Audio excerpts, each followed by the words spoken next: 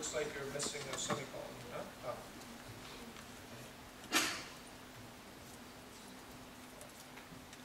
Oh. You know, okay. Oh, right. There we go. There we go. So anyway, so the point is you can actually modify this code live, which is great, right? You can see how it's a very useful tutorial. Anyway, he wrote this. Great guy. Okay. And if you guys want, you know, it's a great way to learn JavaScript. I know you guys know it, but you can practice it. Anyway, so that's Mr. John Resnick. And JQuery is licensed under MIT, so feel free to use it. By the way, do you guys know the differences between the licenses? Do you know which licenses you're supposed to use and which? Like Apache, MIT, BSD, those are okay. What is this? Be careful about GPL. GPL is great for open source, but if you're doing production grade applications where you don't want to open source your code, be a little careful because I'm not a lawyer. I don't know too much of this detail, but I do know that at IBM, for example, they were very careful about which libraries we used and which licenses they had. GPL has this thing where if you use it in your code, you have to make your code also open source. Okay. So if you use it in production, be careful. So really, so Apache, MIT, BSD, I think I said MIT, these are all very friendly licenses. These are the kind of licenses where as long as you include the license for their library in your code, you can use it no problem. Okay, and it has no effect on the code that you write. Okay, so JQuery is MIT, right? So it's very friendly. Okay, so what is JQuery? Well, JQuery can be boiled down to a function. That's all basically JQuery is. It's a function. And specifically in the library, what you will see if you look at the source of JQuery is something like this. Window.jQuery equals window.dollar equals JQuery. So I said that JQuery is a function, right?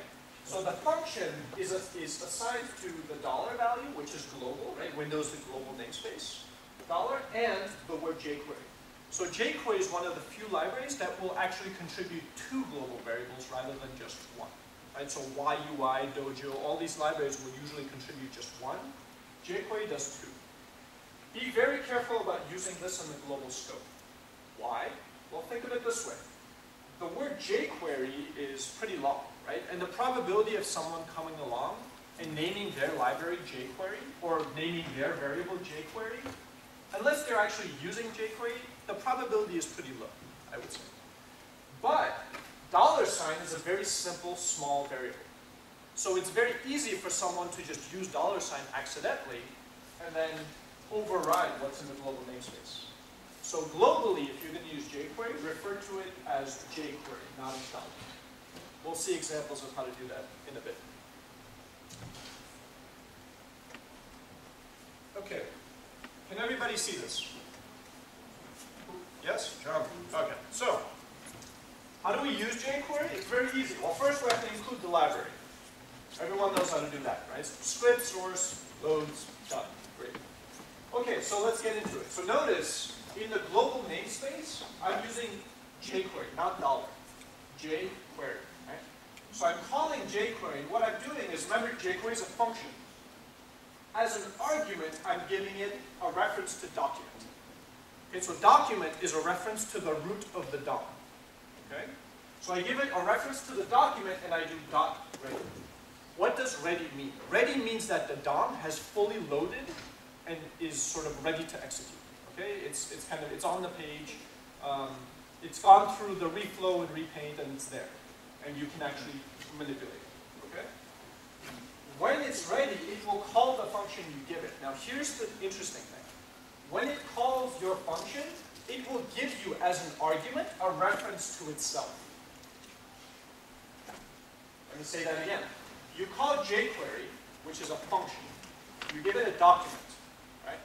When that document is ready, it will call the function you give it, and it will pass a reference to jQuery, to that same function, locally. Now you can call this whatever you want. You can call this Petros, Povos, doesn't really matter, right? But traditionally, jQuery, when used locally, you use the dollar sign to refer to it. That is kind of the standard way that people code, right? So generally speaking, you want to use dollar sign. Okay? So again, this is the same thing as that. Questions so far? This is clear? Good. Okay. So we have the dollar sign. Then what we can do is, so what is dollar sign? Well, it's the function. It's the jQuery function. And what does the jQuery function taking as arguments? Well, first we saw that it can take in a DOM element, right? Like document. Okay. What else can it take? Well, it can take a string, specifically a CSS selector. Okay. So how many people here do not know CSS? Just no. Ooh, one person does not know CSS. Okay. 2 people do not know CSS. You have some homework to do. Okay. But so very quickly, so CSS consists of basically 2 parts. Okay. It has a query, which is the selector. Okay. This is the part that tells you which elements to pick, and then it has the actual parameters, which say how to affect those elements. That's it. That's all CSS is. Okay. So what we can do is specify that selector query inside of here. Now, for those of you who do know CSS, what does li match? Which kind of elements? List items, exactly. Perfect. So this will match all list items in the document, right? In the DOM. So what this is saying is call this function and select or pick out all of the elements that match this query. It's like you're doing a query against the DOM. Okay? That's basically what you're doing. And what it will return to you is what is known as a JQuery object. Now a JQuery object looks a lot like an array. It has a dot length. It has, 0 index, first index, second index of every element that was selected. But it's actually not an array. So if you do isArray of the jQuery object, it will return false. It's not actually an array. But it looks like an array. So it has a length. You can iterate over it using a for loop. For all intents and purposes, you can use it as an array. Okay, so here in LIS, we have the jQuery object. Now what we can do is we can, as I mentioned, iterate over it. It has a dot length of the number of DOM elements that are in that jQuery object. So we have a for loop, var I equals 0, blah, blah, blah, length I plus plus. You know this. All I'm doing here is just printing out lis index of I dot inner HTML. If you recall what inner HTML is, it will, for a given element, return to you all the content inside. If it was inner HTML of OL, it would return all of this stuff. All this. As a string. Right? So what I'm doing here is I'm printing out for each one lis, inner HTML. There we go.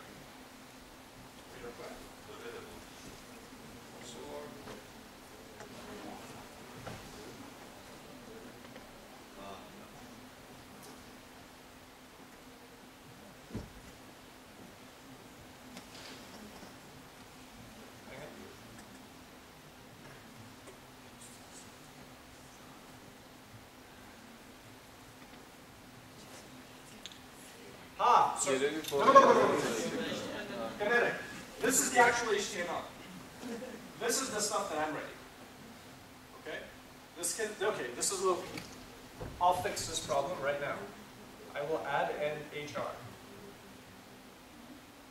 Okay, that thin line is what I added. Okay, so this is what we're printing.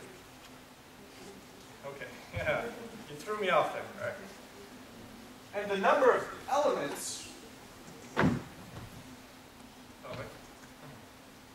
And the number of elements, so the dot length, will give you 3. Right? So there are 3 elements that were selected. Here are their inner HTMLs, and the length is 3. So far, very easy, right? We have a function, we can give it a selector. It will go into the DOM, find all the elements that match this selector, put it into a jQuery object, which is like an array, but not really an array. And then we can iterate over those elements and print them on the screen.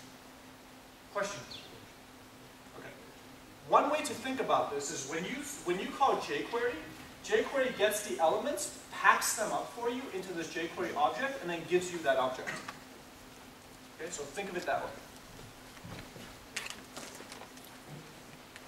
Okay, so CSS selectors. You can use all the selectors that you guys know, right? You can reference things by ID using hash. You can reference elements. You can reference, this means li, which is underneath ul, right? You can also do property. Who doesn't know this syntax? A few people. Okay. So in CSS, what you can do is, suppose in your DOM you have something like this. So you guys know class selectors. So if I do this and I say foo, in CSS, to select that, it would be .foo, right? Select everything of this class name. You can also do parameters. So you can say data, it's just not even data, just bar. Okay? What you can do is you can select everything that has a bar. That will give you this and this. Okay, both of these will match this. But then if I say bar equals foo, it will only match this one, but not this one. Okay, so it allows you to match any arbitrary properties. Okay, so that's what that was, for those of you who did not know. Okay. Now, here's the thing. If you guys notice, the very first example was not a CSS selector, it was an actual DOM element, right? It was the document. So in addition to giving it a query, which is a string, you can also give it an actual DOM element. And it will basically, so the function is overloaded. It will look at what it got. It will say, is this a string? If it is, it will look to see if it's an HTML string. We'll talk about that later. If it's not, is it a selector? If it is a selector, it will go and find the elements, pack them up, return them. If it's an element, it will just wrap that element and return that. You can also give it an array of elements. That works too. It will take all of those elements, wrap them up into this JQuery object, return the JQuery object. So in this case, if I have two elements, if I did .length on the JQuery object that was returned, what would be the value? 2. That's right. So 1, 2, each of these elements would be wrapped in the jQuery object, returned, it would have a .length of 2. Okay. There's a second thing that's kind of cool. The function can take a second argument. So the second argument is the element relative to which the query is conducted. So if you don't specify this, it will try to find everything in the entire DOM that matches this selector. In other words, all elements that have foo as a class will be matched. Right? In this example, it will find this element and then only do the query underneath that element, not the entire DOM. When is this useful? Well, imagine if you're building Facebook. Okay? You guys are building Facebook. Now, Facebook is not one thing, right? It's composed of lots of little sort of mini applications, right? There's the news feed, there's the messaging system, there's all these various parts. Now, if you're writing one of these parts, you want control over that part. The last thing you want to do is accidentally select the entire DOM and modify something in a completely different section of Facebook. Right? You want to if you're writing the messaging system, you want to be able to modify the messaging system without modifying the newsfeed. Right? So what you would do is you would find the root of the messaging system and do all your queries relative to that, not actually touching the rest of the DOM. Okay? So that's when that would be important. So the second argument can either be an actual DOM element. You can also actually give it a jQuery object. That's cool too. Now remember, a jQuery object can have more than one thing in it, right? So what that means is that you can have this query run relative to not one, but a set of things. You get it? So instead of running the query just on this, you can run the query relative to this, this, and this. Okay? All right? Yeah. Okay. Let's keep going. Okay, so we'll go back to the sort of standard way of starting a document. You call jQuery with document. When the document is ready, in other words, the DOM has sort of loaded and is ready to go, we get this function with a reference to jQuery. Then we take that dollar and we select label. What will this select? All labels, that's right. Which up here you'll see are, actually it's just this one thing, this one, right? we'll select that. And then we do .html. Now, if you remember in the native DOM, we have .inner HTML, which if you read from it, if you do inner HTML and then you assign it to a variable, will return to you the inner HTML as a string. But if you assign it, if you do inner HTML equals, or assignment, some string, it will take that string and put it into that element, right? JQuery just says HTML. No inner HTML, just HTML. And it's a function. And if you call the function, just call it, it will return the inner HTML. If you pass it content, it will set that as the inner HTML of the element. Now here's an important little, actually I'll get to that in a moment. So, what does this do? This says, okay, select everything that has the class MSG. Okay? So let's see. Well, it's this one. This element is selected, wrapped up into a jQuery object, and returned. Now, if we do .text, so there's HTML, and then there's text. What's the difference? The difference is that text will actually add like a text element. In other words, if you specify HTML in your string, it will render as a string. It won't try to parse it and turn it into a DOM. In other words, if I were to specify,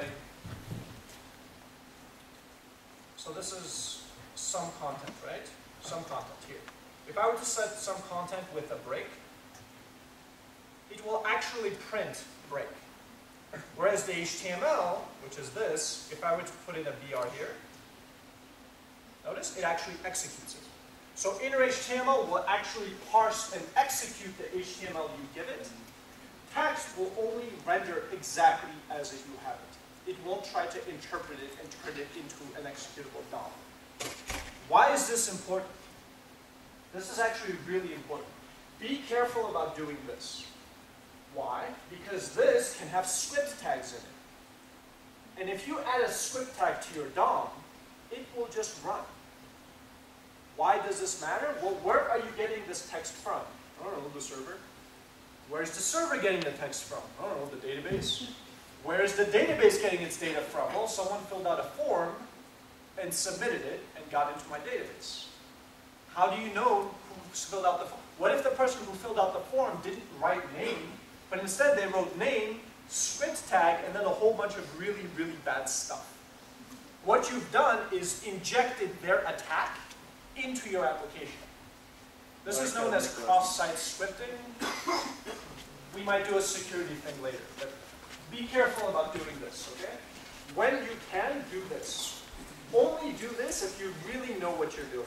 If you are absolutely sure that this text that you're doing, setting the inner HTML of, is text that you wrote, not a user. Because a user can do really bad things with this. Clear so far? Okay, cool. So, there are other things we can do. We can set attributes. So in this case, we're selecting all elements that are of type input, and we are setting the title attribute to some string. What does title do? It adds a tooltip. So in this case, we have this is my title, and if I mouse over this guy, this is my title. You see that? That's it. Okay? So we can set the inner HTML, we can set the inner text, which is the same thing except escaped. Right? We can set an attribute. We can also modify the CSS. So here we're selecting MSG, which is this div right here. Right? And then we're doing .css. We're changing the CSS to do background light blue. Now, if you recall, to do it natively, we would have to have some, var DOM element. And then we would, once you actually select it somehow, either get element by ID or whatever, you would then do dom.style background equals light. You can see that this is kind of longer than that, right? And this, in fact, can be chained. Now, what do I mean by this? This is actually one of the really cool features about jQuery. It's a programming pattern, actually. Other libraries are also using this pattern now. And what it is the following. When you call a function on jQuery, that function returns jQuery. Huh? Yeah. Okay. this jQuery function, it returns to you a jQuery object, right? So this is the same as doing this. Var $L, and then you do $L. You can see how that was the same thing, right? Now, so this returns a jQuery object, which is here, and then we can call a function. Now, this function actually returns the same thing, that jQuery object. What that allows us to do is, if we call a function, because it's returning the same thing, to call another function on it, and then call another function on it, and then call another function on it. So, if you look at this example, here I'm selecting all elements that match this class, and then I'm calling .css, and then that returns a jQuery object, which I can call .css on again. Okay. Quick note on the CSS function. So CSS function you can pass in two ways. You can either pass in the name and the value. So in this case, background and light blue. Or if you're doing a whole series of these, you can actually just pass it an object, such as this. And in the object, you just pass in the key value pairs. Now, one interesting thing. Notice the syntax, how you can do font dash weight. In native CSS, in native DOM, you're not allowed to do this. You have to use what's known as camel case. You have to do font uppercase W weight. jQuery knows both. So you can either use camel case here, or you can actually use the same thing you use in your CSS, which is dashes. Alrighty. And then we also have a val. Okay. Okay, so this is a cool one, guys. So remember, the word class is reserved in JavaScript, right? I think we might have mentioned this before. So we can't actually do some DOM element .class, even though we want to modify the class of the element. You can't do that. So what the native DOM forces you to do is something like this. If you have, var DOM that has a reference to an element, you have to do DOM.class name. Okay? Yeah. So class name is a reference to class. Basically, they couldn't call it class, and they thought, well, what can we give it? And they just decided to call it class name. It's a stupid name, but this is what they called it. So class name will return to you a string that has all the classes in it separated by a space.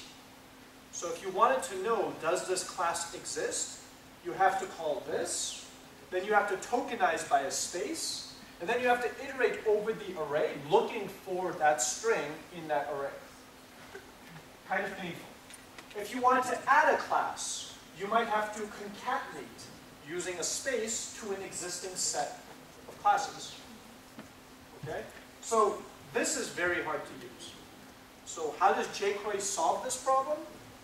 It encapsulates all of that logic inside of its functions. So it has an add class function. So if you want to add class, you don't have to worry about concatenating and seeing is the string empty? If so, I have to concatenate. If it's not empty, I have to concatenate with a space. If it is empty, I can just set all of that weird logic is abstracted away in this function. So all you do is when you select a set of elements, you get a jQuery object. And on that jQuery object, you just do add class, the name of the class. That's it. Done. Now here's the cool thing. If this selector selects more than one thing, and you do add class, it will apply this operation on all the elements that were selected. This is really cool. Watch this. So, so the test class has a background of red, okay? And here I have a div with a class sample. Now suppose I copy this, and I paste it in a bunch of times. Okay? Notice for every element, it added a class and made the background red. Oh, that's right. John?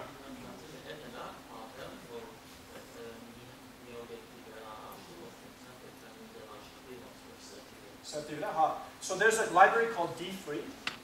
How many people here have used D3 or know what D3 is? Oh, a few people. Okay, cool. So D3 stands for Data-Driven Documents. It's a library, and it basically allows you to do, using generally SVG, various really cool visualizations. And it uses this kind of pattern. You select a set of elements, which are the existing elements, you bind them to some data set, and then for the amount of data that exists where there are not elements, you add them. For all the extra elements that exist outside of that set, you remove them, and then for the elements that are there, you simply update them to look relative to the data. So the element might be a bar in a bar chart, and the height of the bar chart might be relative to some data item. The number of items, right? So the number of items in your set has to match the number of bars. So if you only have one bar, you select that bar, update it, but then you have to add additional bars for each additional item. A bit tricky to get your mind wrapped around it, but it uses a very similar pattern. And then what you can do is you can select a set of these bars and then manipulate them in some way. Okay? So they do chaining, they do selection, all of that stuff that jQuery does, D3 also has. So it's a great pattern to learn. Not just for jQuery. You might never use jQuery, but still learn the pattern because it's useful in other contexts. Did that? Okay. So in addition to being able to add a class, I can also remove a class. So I added a class here, which made everything red. I can also then remove a class, which will send it back to not red. Right? You can remove Test class. Ein Glassaway so without some nice. You can also toggle. So toggle means if the class exists, remove it. If it doesn't exist, add it. So in this case, if I were to just do what I did, does the class exist or not? Is that class in the DOM or not? No. No. So if I were to get rid of this, the answer is yes. If I were to comment this out, however, I add here and then toggle, which means remove, and then get back to the state. Okay. So you might use toggle, for example. Suppose you have, a drop-down thing, right? And you have a, when you click on it, every time you click on it, you either want it to open up, and then when you click on it, close. When you click on it, open up. When you click on it, close. Like a tree, for example, right? You would learn like this. You have like a plus and a minus, right? When you click on the plus, it opens up. Click on it again, closes. Well, what you're doing there is you're toggling between two classes. One which would show the content, and one which would not. One which would maybe have a background of a plus, and another which would have a background of a minus. Something like that, right? So that's how you can use this to do DOM manipulation. Okay. So we talked about chaining. So chaining, gets really interesting. So in this case, I'm selecting everything of type div. Let me make a bunch of divs, just for fun. Okay? And then for each one of these divs, I'm selecting it and setting as the inner HTML, hello world. And so every div ends up with a hello world inside. Right? Then what I do is I say .css, and I do font weight of bold. So I make every single one of these bold in one shot. This is what's so powerful about this, guys, is you can perform an operation on a set of nodes in one call. So that really makes your code nice and neat. I can also do .adder title hello. If you remember, title adds a tooltip. So now every one of these has a tooltip. Okay? Questions so far? Very cool. Keep going. Okay, so in this case, we have an unordered list, which has a class name as the name of the class. Then we have a list item, span, h5, hello, anyway, a bunch of HTML. Then what we do is, once the document is ready, is we will find all the LIs in the set, and then call first. first. Now, what's the difference between first and taking the index of 0? If you were to take the index of 0, it would give you the DOM node, the actual DOM node. When you call first, underneath it calls index 0, but then wraps it in a jQuery object and returns that. Again, the benefit of having a jQuery object is you have access to all of those functions that you can call in order to easily manipulate it. Okay? So first, we'll take the first element, wrap it in a jQuery object, return that, and here we're assigning it to S. Okay, so we have S, and then we can from S do S.siblings. So which will get all the siblings, right? Siblings. Okay. You can do next, which will give you the next sibling, or priv to get the previous sibling. You can get the parent. So for any element, you can get the parent, you can get the children, you can get the siblings, you can get just the sibling on this side, or just the sibling on this side. So with these very basic functions, you can navigate around the entire DOM. Really useful. You can also call find. What does find do? Find runs this query relative to this set. We saw one more mechanism for doing this, if you guys recall. And that was calling jQuery and passing this as the second argument. Yeah. Another way to do it is if you already have a jQuery object, just do .find, and it will run this query underneath the elements in this set. So if S has an element here, here, and here, it will find all H5 that are underneath this one, and this one. Okay? You have .parents, which will find all the parents. So starting from any element, it will go up all the way to the top, and along the way, select every element that matches this. Okay? Closest is a really, really useful function. I use it all the time. Closest will go up until it finds an element that matches and then stops and returns that. When is this useful? Example. Suppose you have a table with a bunch of rows, right? And then you want to have a delete button. So when you call the delete button, when you press the delete button, you don't want to just remove the delete button. You want to remove the entire row. So you might just call relative to that delete button. When you get the event, you'll get something like e.target or event.target. Target will tell you the thing that was actually clicked on, right? Which can be the button, for example. And then what you do is you say, find me the closest TR. It will go up and find the table row, and then you just remove the table row. Huh? Kind of cool, right? Okay, so closest is a great function. I highly recommend that you guys study it and use it in your code. It's great. I also use it for example, if I'm decorating my DOM with data, dash, user ID. So I'm listing a bunch of people. I don't want to just remove the element. I want to find the actual ID of that person and remove it from a model, which will then cause the event and the thing will get removed automatically. That's MVC. We'll talk about that later. Well, I need the ID, right? I'm not going to store the ID of the user on every single element inside of that block. So instead what I do is I store it just in the TR, and I do something like closest,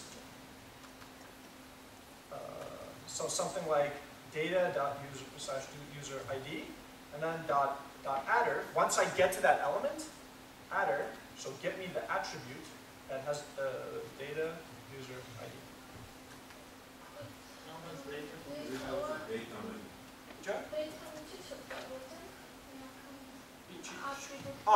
.data. Gotowe. Okay, скажи спати селектами сача, нека. Assim es galda. But the connect element. Es galda. Ste inchi waki .data. Gotowe. Waki .data ta is object. Okay? This object is step suma me atavelo object. Եթե մենակ մի բան ապետ, չարժի։ Եթե մի քանի բան ապետ, հա, այդ արդեն արժի, որտեղ object-ը ստանում է։ So for those of you who are a little lost, in addition to calling adder, you can also call get data. And what data will give you is an object that has all the attributes, but it will strip out data, and it will turn all the dashes into camera case. And then you can just reference every attribute inside. It's very useful. But again, unless you want to pick multiple attributes, it doesn't make sense because you're creating an extra object and that has overhead. Now the garbage collector is going to come and clean it up. Right? So when possible, try to limit how you use objects. Okay, so you guys get this pattern, right? I find the closest element that has the ID I want, and then I get it from it, and now I have the ID. I can go to the model and say, remove this person from the list. The model will return that person from the list. Magic happens, and the DOM updates, and that row is removed. So the magic is MVC, which is the next thing we'll cover, so stick around. Questions so far? Okay. Ara get closer. Okay. You can also, so I mentioned that there are two types of strings that you can pass in. You can pass in selectors, which we've seen, CSS selectors, right? But you can also pass in HTML. So what you can do is you can do $, so call the function. And when you call the function, you actually put HTML in. So in this case, I have h3 wrapped in hello world. It will then convert this into a DOM element. It will parse it, convert it into a DOM element, and then return to a JQuery object that has that element wrapped inside. Okay? So instead of doing something like, so the native DOM would be something like document.create element h3, and then you would do that would be returned to some var hello, and then you would do hello.inner HTML is equal to hello world.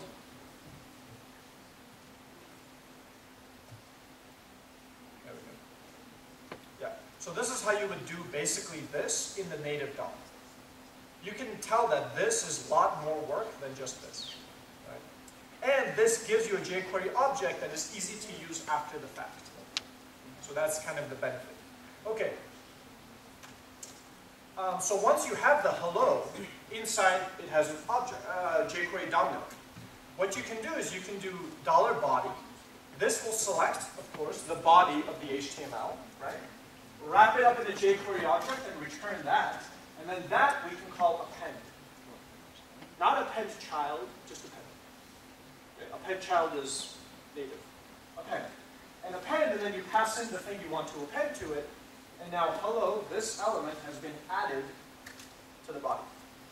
John. Exchange կարող append անեն string ոչ թե jQuery object. Կարող եք միանգամից, եթե ուրիշ ոչ մի գործողություն չեք անելու hello-ի վրա, կարող եք սա միանգամից սկսեք ստեղ։ Այսինքն ինքը ընդունում է jQuery object, կամ եթե jQuery object չի, ինքը տրված բանը վերածում է jQuery object-ի, այսինքն օգտագործում է նույն օրենքները։ Եվ դա նոր հետո կպցնում է ապատ, հարդոց։ Ուրիշ հարց։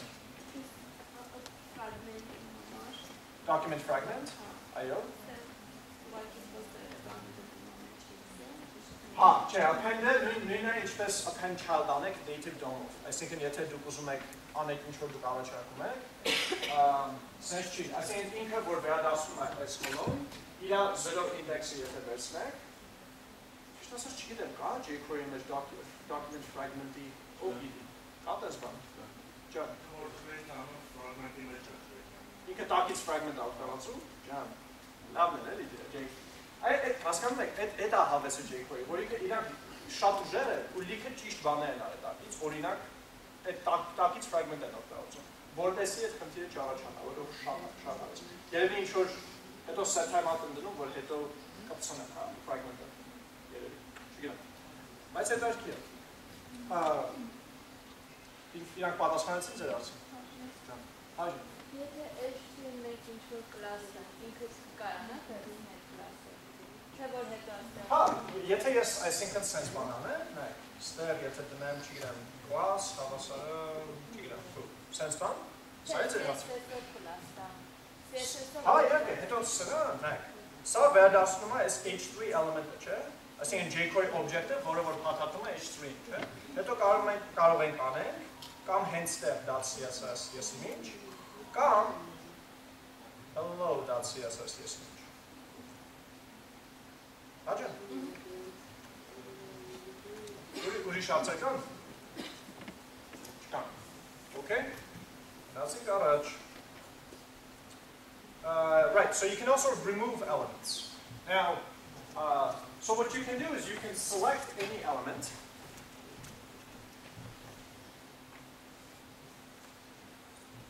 So you can select every span in the DOM and just call .remove. And that will remove every span in your DOM. Very simple. There's also a very useful function called replace with. Replace with will basically remove the span, but remember where it was, and then replace that location in the DOM with the thing that you give it. Now the thing that you give it can just be the string, the HTML string. So it will then turn this into a JQuery object and then append relative to where the span is. Or you can also give it an actual jQuery object. So you can create, or a DOM element. The parameters for this are the same as the jQuery function. Okay? So in this case, it will take this, wrap it up in the jQuery, turn it into a DOM element, which will be, that. And then add it to a jQuery object, and then that jQuery object will get appended to the location where the span was after it's been removed. It's swapping it. Huh? It's removing this and putting this in its place. Okay. There's also detach. So in jQuery, there are two functions that both kind of do the same thing, but not really. And a lot of people get confused, so pay attention to this. There is a remove function, and there is a detach function. They both will remove the element from the DOM. So in that way, they're the same. But they're very different in a sense that remove will not only remove the element, but it will also disconnect any events that you have added or registered to that or any of its children. Okay? Detach will not. So be careful, don't use detach when you mean remove, because you end up with a memory leak. Right? So why would you use detach rather than remove? Well, detach might be useful if all you're doing is maybe disconnecting so you can connect somewhere else. That might be useful. Remove is what you generally use if you just want to destroy it and you're done, you never want to see it again. Okay? So that's kind of the difference. Is that clear? Yeah? Sure.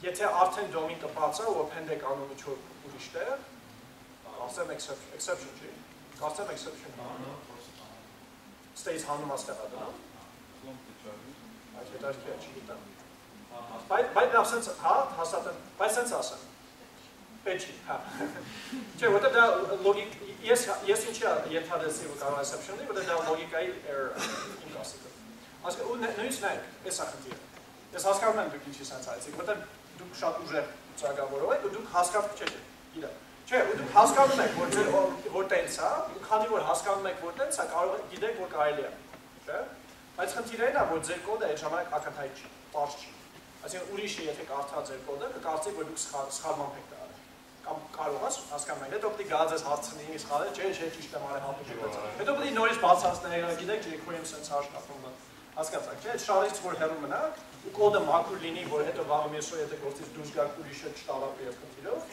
մաքուր գրենք, հասկացաք։ Ուրիշ հարց։ This one. Trying to replace with the dita bar, big bar. Ջրում եմ արել որտեղ տեսնեմ, մի րոպե։ Ուրեմն եք, սա սպեները սա հանեցի, այս իրականում այս selector-ը return արեց dot length 0։ Եթե սա հանեմ,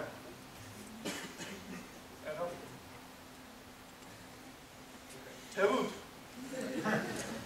Okay, պարզ է այսքան։ Okay, so we can add events to jQuery. Well, using jQuery, we can add events to the DOM.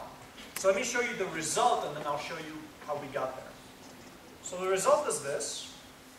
So I can mouse over these things, and notice it changes color.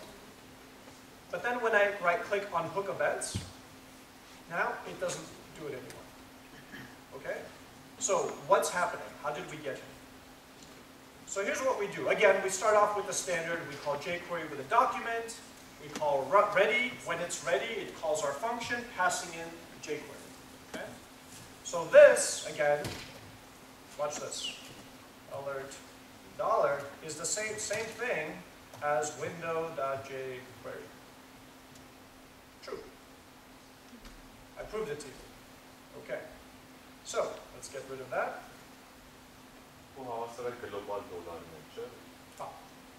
Բայց զգուշը որտեղ կարող է չլինի, որտեղ ինչ որ մեկը կարող է գալ oops sorry okay Well, հավանականությունը որ ինչ որ մեկը oops կասի jQuery override անելուց շատ ավելի քիչ է, քան թե ինչ որ մեկը oops կասի ու դոլարը կհանի դա դոլարը մի հատ տաղ է շատ հեշտ է դա փոխել jQuery գրելու ժամանակ պետք է ինձ ագին գրեք ու շատ դա okay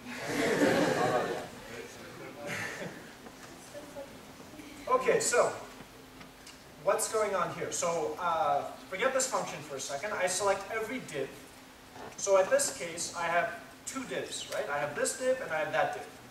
I have hello and I have goodbye, and then this one I have a hyperlink. Don't worry about that for now. And then I do on. So on is the mechanism that there are other mechanisms that people used to use, like live and something else, bind, I think, right? Forget on. On is what they're all deprecated.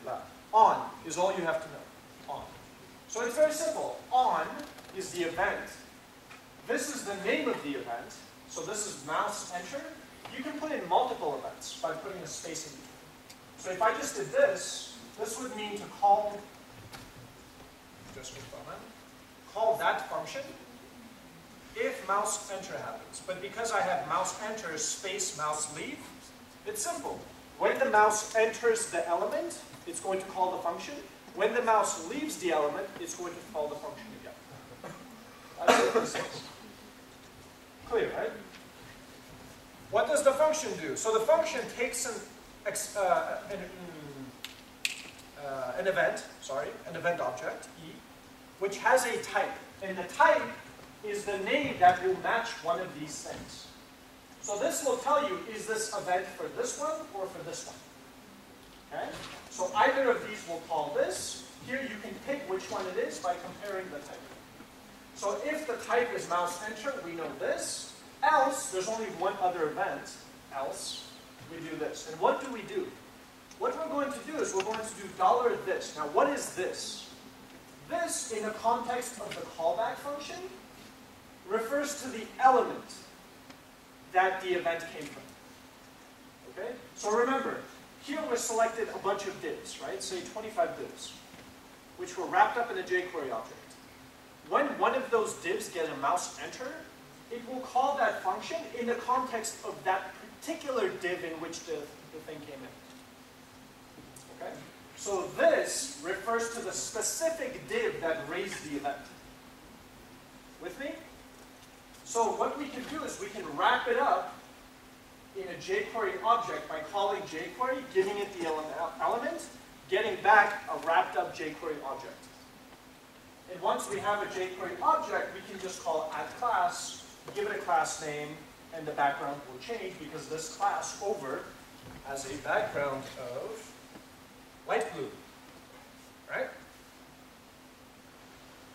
Similarly, if it's not mouse enter, then we assume it's mouse leave. We're going to remove the class. And so the background will go back to the default, whatever it is. Right? Okay, fair enough. So this is how you get sort of mouse in, mouse out kind of behavior. Right? John.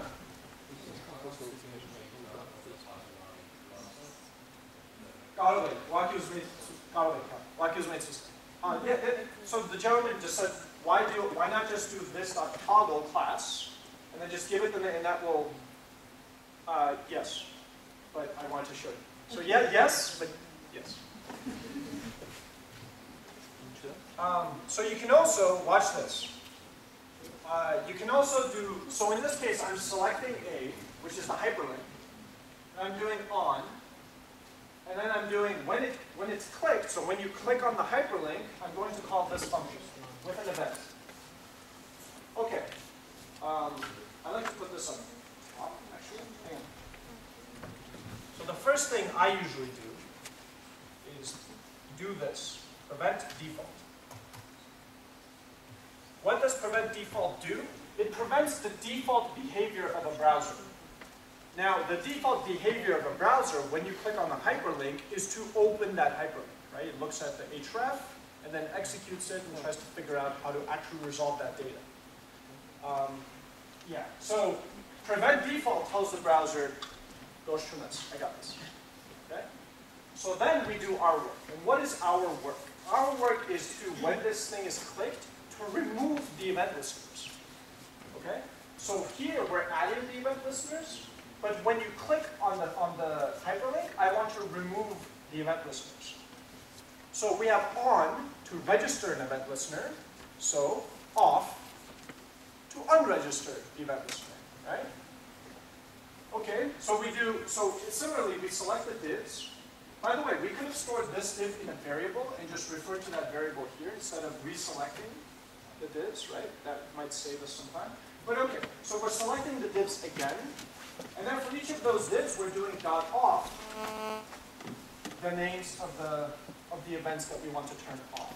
Now here's the thing about this. The more specific you are about what to off, the more specific the off will be. If I just called off without any arguments, it would turn all the events that were ever created for those elements off.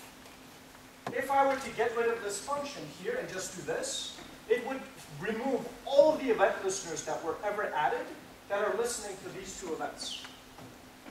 Why does that matter? Because I could call on with these two events multiple times with different functions. Yeah? So if I specify the function, it's saying specifically for this combination, off that combination. So undo exactly this, no more. Okay? So if you include everything back here, it will specifically remove this. If you include less stuff, it might remove other things as well.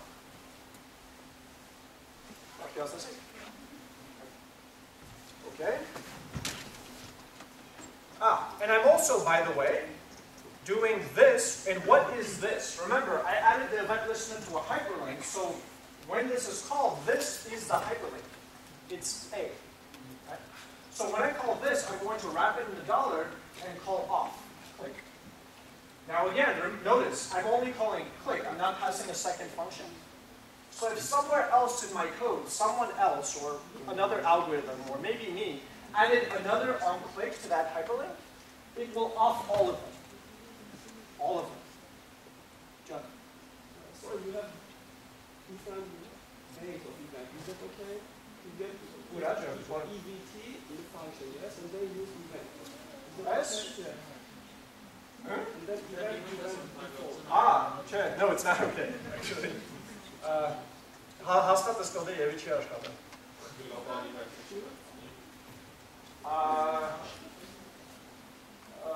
Border browser native match? JQuery global event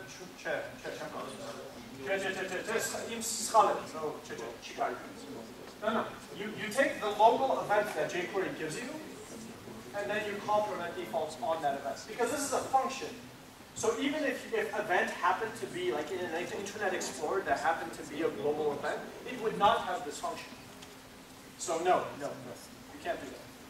You take the event, you call prevent defaults to stop it, and then you do whatever operations you want to do. Okay? Other questions before I keep going? John? Melvin? Okay, so it's the operation to do nothing. Now I don't use this anymore, I just do this. But because you prevent default, you can also stop immediate propagation in case you have other listeners above. I like this because it's shorter, and I like shorter. Anything I can do less, I like it. Right? So use this, I would recommend. But the other one just means do nothing. So what difference between on and bind? Bind is old and deprecated. On is not. Okay. But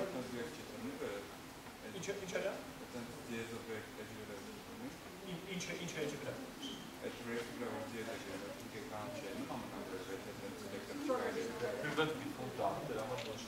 Prevent default.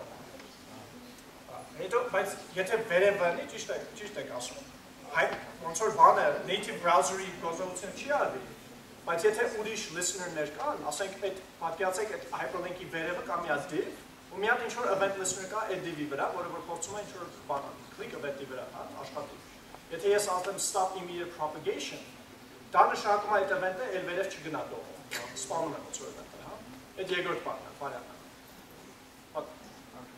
Okay? Okay, so, guys, so here's an interesting little thing. So watch this. To the body, after I registered this listener, later, so at the end, to the body, I add another div. Right? And here it is, it's new div. Right? Notice how that does not have an event. Okay, so why? Well, it's simple, because here I've selected the divs that are in the DOM. And at this point, the elements that are in the DOM that match this query are just these two, right? And so to those two, I add event listeners, and that's why I get this mouse. That's why I get this. But because I add this one later, it does not have an event attached to it, a listener attached to it, right? So there used to be something called live in old JQuery, forget it. That doesn't exist anymore, or it's deprecated. Now we can use on, but we modify on slightly. Instead, what we do is we do something like this. We say, we select the body, which is some element that is above the area that we care about. Okay, in this case, I'm selecting the body, the root. And then what we say is this. On mouse enter and mouse leave, for only the elements that match this selection. Now notice what I'm doing here. I'm not selecting specific elements down here. Instead, I'm saying you there, body. Watch for mouse event listeners, mouse in, mouse out. Why does the body care? Remember, all events bubble up. So all events will eventually get to the body anyway, right? And so what the body will do is whenever it gets one of these events, it will say, well, who gave me this event? What's the chain of elements that got me this event? And do any of them match this selection here? This. And if they do, call that function. This is how, for how many people here use Bootstrap? This is Bootstrap. This is how Bootstrap works. All of that magic that Bootstrap does basically works like this. What happens is, so you'll say, oh, I can just make a dialog by putting some HTML and it just magically works. I click on a button and it's not magic. It's that there is a single event listener at the body that is listening to different click events based on attributes. Right? So you have things like data toggle and all these different attributes that are used in, if you don't know Bootstrap, don't worry, that are used in Bootstrap. It's listening to those events. And whenever it gets them at the root, it then figures out relative to that what its parent is, what it's referencing, and it kind of gets an understanding of what is around it, and then it performs its operation and you get a dialog. That's how Bootstrap works. So once you get this, you begin to imagine how many of these libraries are actually put together. Yeah, so now that I added it to the body, see, now all of them work. It's like magic. And now if I later, let's say I did a Windows set timeout. Let's say much later, window.set timeout. Let's say a second later, I do another one. That will work as well. All of them work magically. So if you have a table, right? Imagine you have a table and you're iterating over some data and you're making table rows for each thing. And you want click events like a remove button. Let's go back to the remove button one more time. If you have a whole bunch of rows, right, and each one you want to remove one, right, you wouldn't add an event listener to each button. I mean, in reality, jQuery doesn't add an event listener to each button. It does store everything.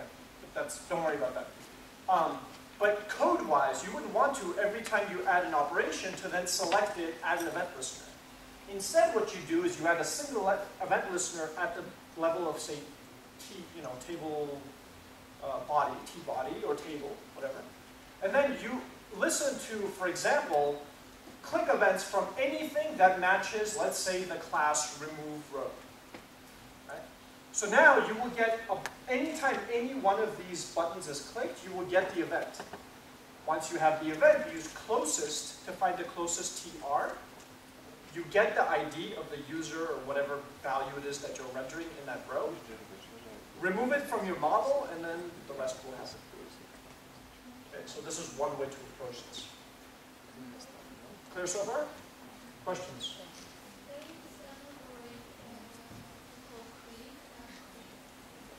Dot click. Yes, that's deprecated too. So yeah, you could, sorry, so a lot of these events you can just do dot name of the event, which seems like it's shorthand, but they're trying to standardize on the on.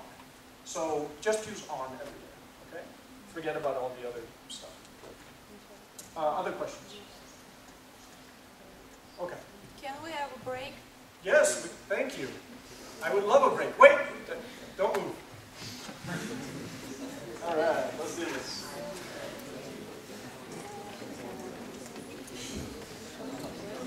Okay, can I ask people on the left? Ah, you can outside. Check. That's what I about. Get you check. Check. Open. Do pasta check. Böyle. Okay, 이만 벌써 사람 이렇게 해요. I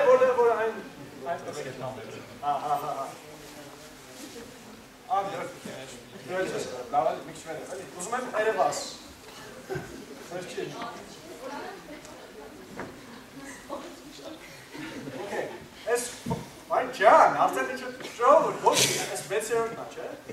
It's like.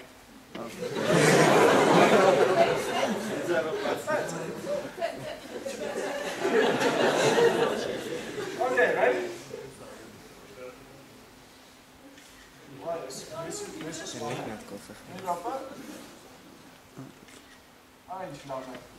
Okay, that's right, guys. We toss your face at me.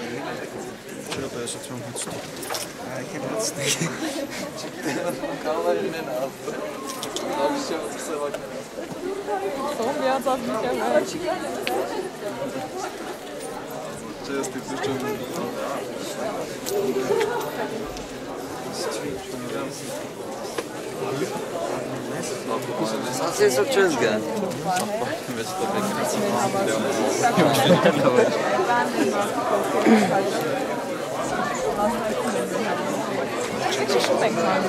Tu Albert'a arama Polat. Ara Albert neydi aslında bilemiyor çünkü. Ya bunu ben de Pars'tan.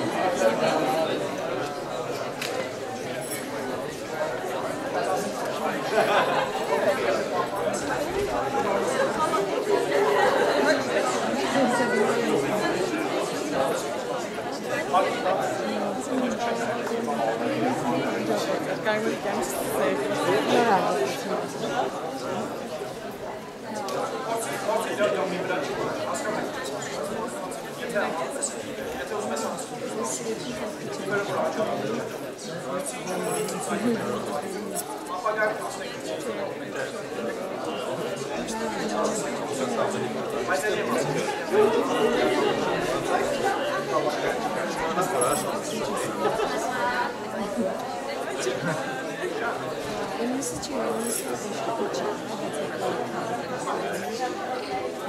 Yeter alsın.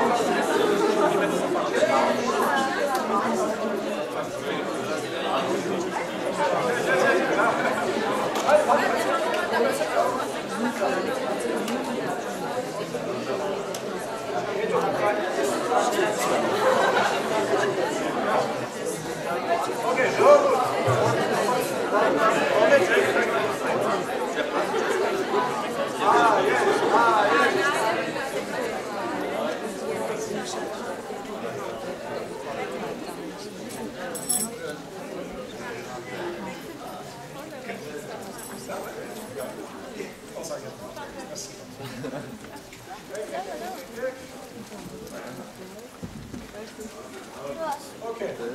So, in reality, there are lots of methods. There are lots of events. There's a big list of them. We talked about click. We talked about mouse enter and mouse leave. There's a huge list of these. You guys can find them at JQuery on the JQuery website. So use them however you like. All right. Let's talk about animation. Now, before I mention animation, let me just say one thing that's kind of important. It was actually a gentleman reminded me last time. So there are two approaches to animation in the DOM. One is to use JavaScript. The other is trying to use CSS transitions. So CSS transitions are not something that I'll have time to cover, but it is something that I urge all of you guys, especially those of you who don't really know what that is, to look into it and give it a try. So the advantage of using CSS transitions over actual JavaScript is that CSS transitions use the GPU and it's really fast. It actually runs on a separate thread, so you don't get that blocking problem, the garbage collection problem that I mentioned, where the garbage collector interrupts your thread. All those problems are actually stripped out the moment you start using CSS transitions. But again, remember that CSS transitions are part of HTML5, or CSS3, which I guess falls under that category. So they're not in older browsers. So know which browsers support them and use them when you can. But in situations where you do have to actually in JavaScript animate something, one way to do it is to basically write like a set timeout loop, which is what we did way back. If you remember, we animated the flag. So you do something like Windows set timeout, and we give it some timer, and then after each timer, you make some change to the DOM. So jQuery makes this stuff a lot easier. So what does jQuery do? So I have a div here, which, here it is. It has a background on the thread, it has a width and a height, and there it is. Right? There it is. When I click on it, woo, it grows. All right, let's see that one more time. When I click on it, zoom. It sort of it gets bigger, and then the inner content is replaced or set to all done. All right. Okay, so simple. Okay, I get that. So how do we actually get something like that to work? So what we do is we select the div, which in this, so first of all, we select the button. So in here we have a button. We select the button and we add, oops, you didn't see that. Okay, on. Get on. Now it's just on. Okay, so when the button is, so on click of the things that match this, which is the button, we are going to call this function. And what does this function do? Internally, it will select all the divs, which we just have one, and it will call animate. And what animate does is it takes an object that specifies the resulting values. Okay? So remember, the width of the div started off at 30 pixels, right? Width, right? 30 pixels. Here I'm saying width 400 pixels. And then I'm also saying height to 100 pixels. So I'm changing, so I'm kind of saying change the height and width to this, but animate the change. Okay? CSS transitions also kind of work like this. You basically change the CSS, and it looks at what CSS exists then, what CSS you want, and it makes the transition from this to that very smooth. It animates it, and you can set timers and stuff like that. Here you set the timer somewhere here. So this means make the animation last about 500 milliseconds. So the bigger this number, the slower it's going to grow. The smaller this number, the faster it's going to grow. Right? So, and then what you can do is you can give it a callback. Now the callback will get called once the animation completes. Right? So what this is saying is animate this thing out, and when it's done, call this function. And what does this function do? It selects this. What is this in this context? The div. That's right, the div that we are animating. It will select that div, we wrap it in, we call jQuery, it gives us a wrapped jQuery object, and then we call .html, which will set this as the inner HTML of that, and so after it's finished animating, we see all done. Simple, right? Good, let's keep going. We have Ajax. Okay, so here's the demo. Okay, so the demo is very simple. So jQuery has a function. So remember, so here's the thing. We know that $is jQuery, right? And jQuery is a function. But remember, in JavaScript, functions are also objects. That's right. So just like any other object, we can attach additional attributes to that object. Right? So one of the things that they've attached to the dollar function or object is the AJAX function. An AJAX function does what you think it does. It allows you to make AJAX calls. In other words, HTTP calls to the server. So you specify something like the address, the type, whether you want to do an HTTP GET or POST, put, delete, whatever. You specify the type. In this case, we're dealing with JSON. So when it comes back, it's actually going to parse through JSON and come back as JSON. Then data, this is the actual data that gets sent to the server as parameters. So if you do a GET, those are the arguments. If you do the POST, that goes into the body, right? And then you have success, which is called one if everything comes back A-OK. Success comes back, and data is the data that is actually parsed from JSON into JavaScript because of this. And so this is actual data. We don't have to parse it. We don't have to do JSON.parse or anything like that. And so we get the data here, and then we do $.each. Now, $.each is the same thing as, how do I explain $.each? So in newer libraries, arrays have this, .each, or for each, I should say, for each. Yeah, it's camel case, for each. Actually, most libraries, like underscore, they have an underscore .for each. For some reason, I don't know why, JQuery just called it each. I think it's historical reasons. They did it first, and then other people maybe, I don't know. So what does each do? Well, it's very simple. So it says for the given array, or the given list of stuff, iterate through each one and call this function. Okay? That's all it does. I could have just as easily turned this into a for loop, where I said for each, I equals 0, I is less than data.items.length, I plus plus. So the reason why you would want to use something like this rather than a for loop is if you're doing things in here. You know what? I'll give you an example later with set timeout. In fact, as almost a test, and then we'll see, and then we'll figure out how to solve it. So we'll cover this later.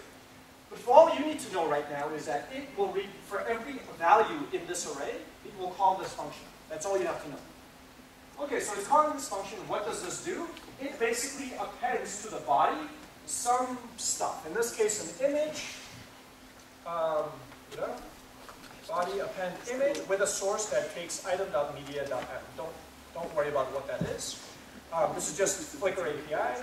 And so what you get is a whole bunch of images representing that. If I were to change the query to, instead of Armenia, to say Boston, this will take a while. Oh, there it is. There's Boston.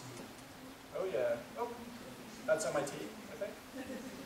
That's a car. Okay, cool. All right, so you get the idea. Now, notice how AJAX forces you to put all these values in it, right? So how can we make this smaller? How can we make it simpler? Well, what jQuery did is it added getJSON. So instead of specifying all that other stuff, people often just do an HTTP GET request to get JSON to you. That's a usual request, right? So instead of specifying all that other stuff, you can just say getJSON, give it the address, and then the parameters. And then when it's done, it will just call this callback, and you can do the same thing. That's just easier. It does the same thing. Underneath, it can just as easily be calling the same methods, but it's easier to use. So if all you need to do is get JSON, just use getJSON. It's easier. Okay, so this is the last thing we're going to do in jQuery is to learn how to write plugins. Now, this will also help you understand how plugins work. So when you use them, even if you don't write them, I think it will be some benefit to you. So what do we do here? So typically the way you write one of these is well, remember, you don't want to put anything in the global scope, right? So immediately we know that we need to wrap things into a self-executing function, right? So that it's encapsulated in the scope. You remember this? Okay, so this is our code. Now, jQuery is global, right? But we want to use it locally. So what we do is we take jQuery, we pass it in as an argument, and it comes back here as a local variable. Okay? So that's what this does. Now we have jQuery. Now what we want to do is we want to contribute a function to jQuery. How do we contribute a function to jQuery? Well, remember, this is a function. jQuery is a function, right? We do $.fn dot some name of a function. Now, what the heck is fn? Remember prototype? That's what that is. It's just an alias to prototype. That's all that is. They thought that writing prototype would be scary and complicated and people would freak out. So they made it so that .prototype, the function .fn is equal to the object.prototype. So fn is the same thing as the prototype. So all you're doing here is you're adding to the prototype of this function constructor, actually, this method. So the cool thing about adding it to the prototype is that if you already have instances of the jQuery object in your code, by adding it to the prototype, all of those objects now inherit that function. Because all of them are referencing, have a proto underscore proto underscore reference to this object right here. And so if we add a function to it, now everybody has access to that function. Prototypal inheritance, kind of cool. All right. Okay, so to the prototypal object, we add some function, and that function can be, whatever you want. It can be pop-up, it can be dialogue, it can be whatever type of thing that you want to add to jQuery. And then you set that to a function, and this is actually what you do. This is where you put your code. Now, typically what you do, if you've used jQuery, you know that generally the first thing you do when you have some selection, and then you do pop-up, you often pass in an object, which specifies kind of the initial settings you want, like whether you want it to come up on its own, or if you want it to be a manual click, or if you want it to be some size, what you want the content to be, whatever options that the plugin will allow you to set. You will generally put that into an options parameter. Now, options is an object, right? But what you want to do is, a lot of times, these options are optional. Options, they're optional. There should be default values for every option. So a simple way to figure all this out is to create an object, this is the object here, that has the default values that you want. Now, if the user specifies options, what you can do is you can mix in these options into this object. What do I mean by mix in? Mix in basically means you iterate over every attribute inside of this object, and you write it into this object. So so whatever options are in here will override the values that are in here and get returned into this variable. Yeah, okay. So once we have that, then what we want to do is remember, jQuery takes a list of stuff, right? A jQuery object has a list of items in it, potentially, right? 0 or more items, right? You remember this. So what we want to do is, whatever we want to apply, we can't just apply to one element. We have to apply to the entire set. So how do we apply it to the entire set? We do this, which is the jQuery object, dot each. Each will iterate over every element inside of the jQuery object, and for each one, call your function. Okay, we got that. So for each one of those, we will do something like, $this to get a reference to it, and then do whatever you want to do to that element. Whether you want to add additional HTML to it, whether you want to add event listeners to it, that's up to you. But this is where you actually do the main part of your work. Now, the other thing you will also have to do, and this is really, really important, is you have to make sure that you return the jQuery object itself. You can either return it here by doing just return this, or each is another function on this, and remember, every function on this returns this. Remember, that's how you do chaining. So if you just do return, this each will return jQuery object, which will return the jQuery object. Why? Because someone might call your function and then do .css. And if you don't return the jQuery object in your function, you will break the chain and you will get exceptions. How many people do not get that? I feel like I didn't explain it very well. You didn't get that, okay. Okay, think of it this way.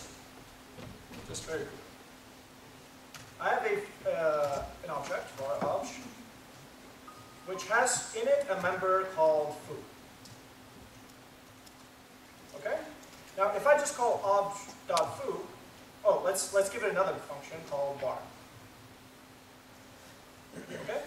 Now, if I call obj.foo, great, but I want to do something like this, dot bar. This is what I want to do.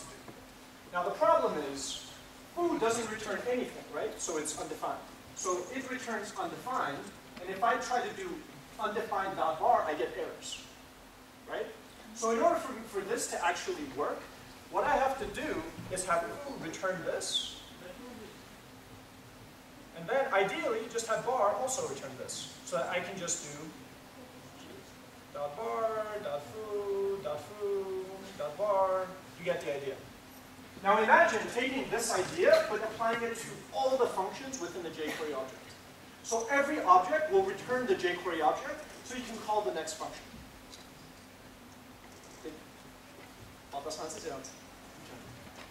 And this one. What's wrong with the classical inheritance in order to use phototypal inheritance? Say that one more time. What's wrong with the classical inheritance in order to use phototypal inheritance? What do you mean by what's wrong with it? Why to use Ինչի եք այս օգտագործում ոչ թե class-ը։ Որը S-file class-ը ուղղակի չկա։ Not cluster, but classic ժառանգում կա, չէ՞, դիսնի սոֆտվարի ժառանգումից ստեղծել։ Հա, apply-ներով ու call-երով։ Հա, հարդո։ Առավելությունը ի՞նչն է սրա, որ մենք phototype-ով։ Մի րոպե, այս ինչ որ Չէ, սրա չէ, նախորդի հետ է։ Okay, ease of use. Think of it this way. You're not you. You're a designer who wants to use jQuery, okay? And what you want to do is you want to just quickly add, let's say, a tooltip to a div, and then maybe change the background of that div to red, right? So what that means is that you want to just quickly on one thing, not go through documentation and find all the other objects that might have that function, but just on that one function, get access to all the functions you want. And additionally, what you want to do is you don't want to then do one line and then set that to a variable and then do another line. You just want to do boom, dum, dum, and dum. So you have terse code, small code. It's easier to use that way. Did that kind of answer your question, or not really? Not really. You're not satisfied. This is the standard answer that I have to say, but I don't really understand the real differences between these two. A real difference between this and Maybe later I will come to you. Okay, yeah. And then once we sort it out, then I'll introduce it to the. Yeah, that sounds great. Other questions? Yes, sir. Gosh. Next question, John.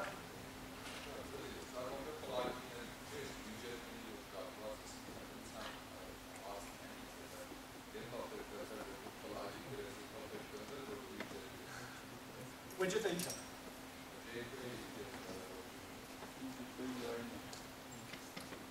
jQuery widget or jQuery plugin? It's not jQuery UI that is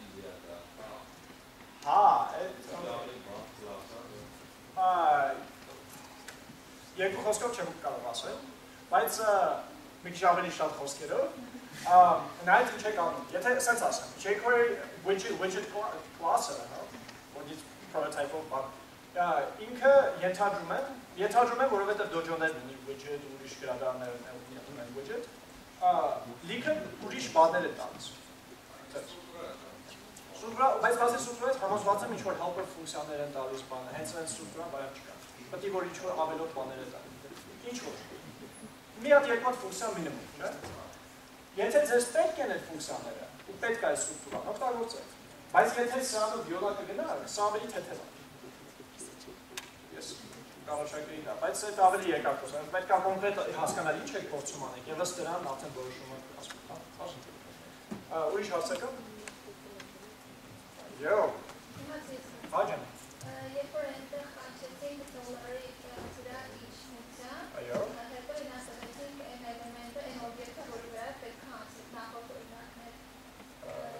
Step çıkar. Ha, сейчас çıkar. Zostawić. No i bana bez. Ha, bez. Okay. Ha, şey benim bana için. Neresi? Ha. Sorry.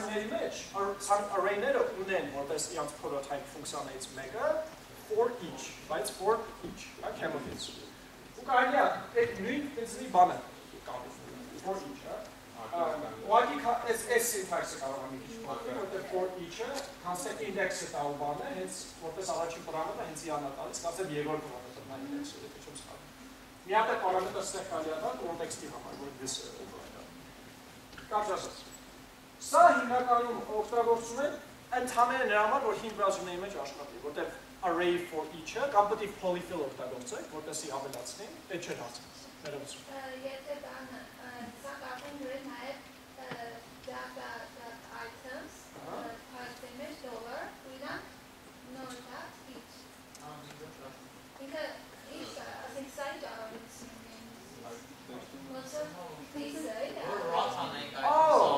իրակ բաները, չէ, իրականում են նույնը։ Իրականում չէ, բայց բայց կաշխատի, որովհետև չեմ փոխես, իրոք, հարց եմ բայց կաշխատի, ինչ եմ ասում, որտեղ ինքը հիմնականում սա, elemентների հետ աշխատում, չէ։ Եթե կանչենք առանց element, որտեղ սա ուղղակի data է առանց, ոչ մի element չկա։ Կաշխատի, չգիտեմ, չեմ փոխել։ Դա հեսա շուտ փոխենք, միանգամից պատասխանը տամ ու շարունակենք։ Ինչա՞։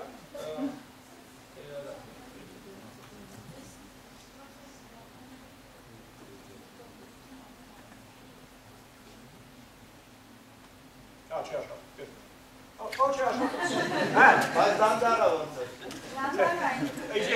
Ajax։ Չէ, Ajax-ն է դանդաղը։ Okay, ուրեմն աշխատում շատ լավ։ Այսպես extra object ենք, չէ՞։ Հա, anyways, JQuery-ն row անել ոչ DOM-ի վրա, դա ոչ է։ ընդունում եմ։ Ինձ էլ մի քիչ տարօրինակ է։ Կարելի է երևի, ուղղակի, բայց մի քիչ տարօրինակ է։ Ընդունում եմ դրանք ասած։ Ասեմ ինչի, անջան, դուք գիտեիք, okay? Ես չգիտեի, որ կյանքումս բան չեմ արել։ Մի քանիսը համոզված եմ ինքս նաև չգիտեի։ Իսկ կոդի մեջ եթե տեսնեն, որ ինչ-որ օբյեկտներ է գցում մեջը, կարող է ասեն, չհասկաց, անան սա սխալ է արել, սխալ պարամետր ուղարկել, թե իրոք դուք հետո գալիս եք, չէ, իրոք այստեղ է ուզում անեի, բան, ու գնաց բացատրում։ Ամեն ինչ արեք, որ բացատրությունը քիչ է, որ ակնհայտ է։ Okay, ընդունում եք իմ ասածը։ Ինչ է։ Ուրիշ բան կա։ Չկա։ Good. Okay, so we are, I think, done with. Okay, good. By the way, that's my email address, roubenmeschian@gmail.com. If you have questions in the future that you can't find on Google and among all of these really smart people around you, please email me. I'm happy to help in any way I can. Okay, let's get into it. So, let's get into MVC now. MVC stands for Model View Controller. Okay, I'll give you an introduction to Model View Controller, and then we can actually dive into it more the next time. Sorry guys, I'm going as fast as I can, but we have a lot to cover. Okay, so MVC, Model View Controller. So this is a sort of a design pattern in itself. It's just a design pattern. There are lots of libraries and frameworks that implement it. And let's kind of talk about at a high level what it means. So the notion behind MVC is this, is to separate the code that deals with the view from the part that actually has the data, from the part that actually is the controller, which sits between the model and the view, and kind of mediates between them. Okay? So this is what I mean by model view controller. So the view should never directly modify the data, and the data should definitely not know anything about the view or the controller. Okay? The data should just be data, separate. So, so the idea is, well, how do you go about doing something like this? Well, in JavaScript, usually, you store your data in a JavaScript object, right? Usually this is how it's stored. A gentleman asked me yesterday, or last time, why I use a schema, and I went into this big complicated thing of how I store data in a graph, and forget all that, okay? I'm crazy. Usually, people store their data as JavaScript objects. Why? Well, it's easy to use, and then you can easily serialize it into JSON, send it to the server, you can get it from the server as JSON, easily convert it back into an object, and then use it like any other JavaScript object, right? So it's a very useful, easy to use thing. Okay, so typically you have that as being your model or your data. Okay, it's stored in this JavaScript object. And then you have a view that attempts to render or draw some values or attributes that are stored in that object. And then typically you have this little controller that sits in between and kind of makes sure that everything is happy and dandy. The thing is, in the current implementation of JavaScript, there are no events that will fire when the JSON or the JavaScript object is modified. Okay? In the new ECMAScript 7, I think, there is 6 or 7, are you sure? You're sure? I'm pretty sure it's the one I'm talking about is 7, where you can add property change events, object property change or something. Observe that. Isn't that 7? Is that 6? Whatever. In the newer version. By the way, ECMAScript is a standard way of saying JavaScript. It's the standard for JavaScript, right? Because Java is owned by, actually now Oracle, used to be Sun, so we can't use Java, so we say ECMAScript. Same thing. Okay, so, right now in your browsers, there's really no way to know when that JavaScript object is modified, when it changes. Okay? So if I were to just go and override some property from Joe to Mike, there would be no event that would say, the name attribute changed, update the view, nothing. No one knows.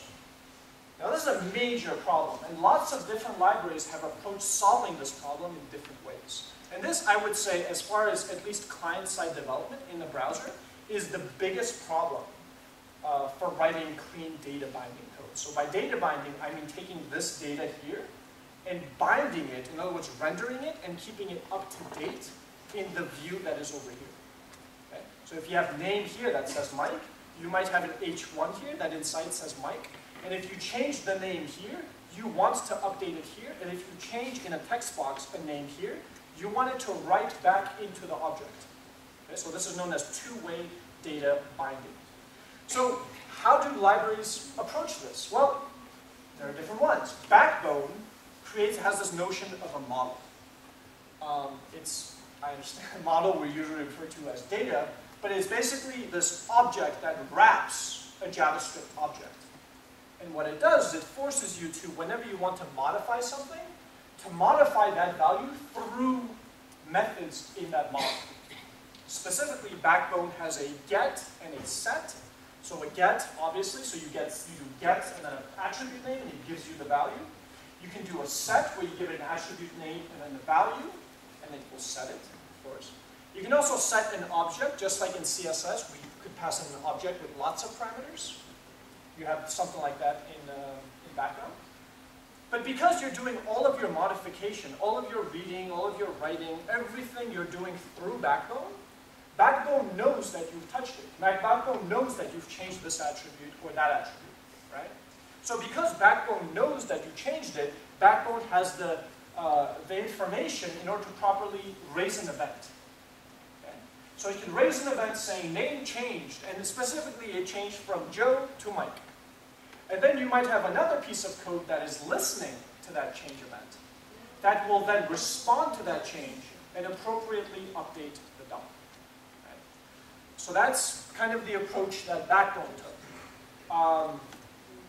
Knockout took a different approach. Knockout has this notion of observables. What are observables? Observables are these objects that you wrap the value of each property with. Okay? So if you have a name property, the value of the name property is not Joe, it's an observable object that hosts the value of Joe. And all the changes that you make through the observable. So basically you call the observable, which will return the value, or you call the observable with a value, and that will set the value inside the observable. Right? By the way, everyone understands what I'm saying? That one? Okay. So that's the approach that Knockout takes. Knockout also has this notion of computed functions. Now this is actually really important, because this is actually, in my opinion, one of the problems with Angular. Suppose you want to write a function that concatenates the first name and the last name and returns it. Okay? What you would do is you would write a computable or computed function. And what that does is you would read the computed, the observable first name, the observable last name, get the values, concatenate them, and return the value. What knockout understands is when it calls your function, it listens to what observables you're calling. It says, oh, this function called first name, this function called last name, and then the function returns with a value. Why is this important? Because now I know the two things that that function relies on. And if either of those two things change, I know to recall that function. This is called dependent observables, right? So this depends on this, right? So whereas in Angular, which takes a very different approach, one of the big problems with writing a function that returns a value is Angular doesn't know specifically what values you took or you read in order to compute that value. So it will, every time the scope changes, I'll get to this later, it will re-execute that function every time. You can see that there's a problem, or there's a potential performance problem. So you have to be very careful about how you use functions or computed functions in Angular. Again, Knockout tries to be very accurate, but at the same time, Knockout forces you to wrap all of your values in these observable things. Now, next time we meet, which will be the day after tomorrow, right? So Wednesday, again, same place, same time, 10 o'clock. We will actually go through the code. We'll actually see how these observables are wrapped in Knockout. We'll actually see how models work in Backbone. And then once we get a sense of, okay, here's Backbone and here's what it provides. Here's Knockout, here's what it provides, and now here's Angular, and you will understand why Angular works that way, what the benefits are, what the trade-offs are. And I think this is really, really important. Because I often hear people ask me, well, why Angular, why not Knockout? Why Knockout, why not Backbone? Well, you have to know what's good and bad about each. There is no answer. I will never say always use Angular. I will never say always use Knockouts. It depends on what you're doing. And depending on what you're doing, you have to know the strengths and weaknesses of each project to select the best one. Now, of course, outside of the scope of this class, there are lots of other sort of MVC frameworks out there, right? There's Ember, there's Spine, so many a whole bunch I don't even know. Really, really great ones, which I strongly urge you guys to at least study. Maybe not use, but at least study. And the reason for this is because when you have a project, you can then pick the optimal one. The last thing you want to do is write a spreadsheet using Angular and then realize the spreadsheet got too long and you have performance problems with Angular and then say, oh, Rouben told me to use Angular, I hate this guy. I never told you to use anything. I'm just going over stuff. What stuff you decide to use is entirely up to you. I'm more than happy to talk to you and to discuss the pros and cons, but the ultimate decision must lie with you.